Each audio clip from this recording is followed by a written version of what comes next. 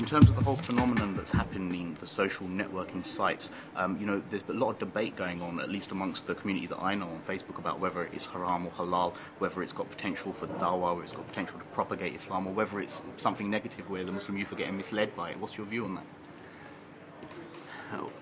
that? In Islam, you have things that are haram and things that are wajib. I'm going to go to extremes. Things you must not do, things you must do. In between, there are a whole lot of categories because it's not just yes and no on everything. Most of the things in the dunya are already halal anyway.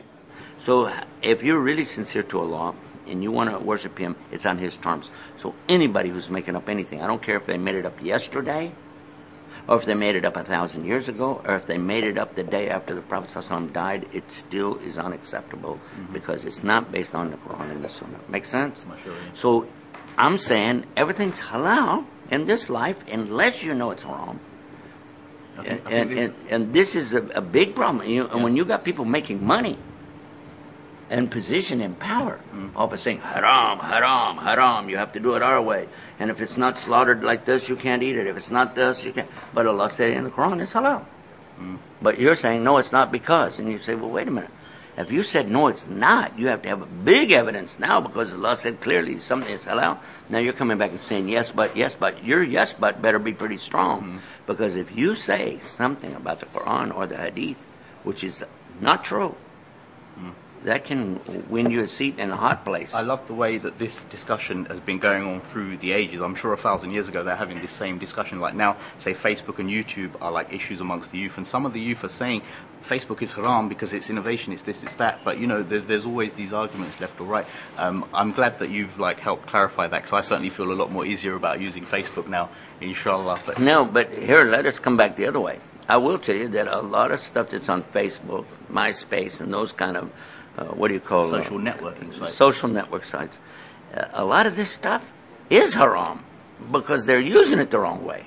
But if you said, give me that knife over there. Watch. If you said, okay, you're going to stab me. Is a knife is haram? It depends what you're going to do with it. This one was used for spreading jelly and butter. It can be used for cutting your food. It can be used for many wonderful things. But the minute somebody's using it to kill people, okay, the knife itself never became a haram. Even when it was killing an animal, killing somebody, what became haram is the one doing the action. Person with the intention behind it, yeah. Well, the person, he did something wrong, but the knife is innocent. And so the TV is innocent, the internet is innocent. All of these things are innocent from what you're doing, but you're the one doing it. So you have to be responsible. You want to use Facebook, MySpace, any social network, then use your brain before you start out. The pictures you want to put on there, are the pictures themselves acceptable? Is it something you would show to your mom? Is it something that you would show to your dad? Is it something you would take in the masjid?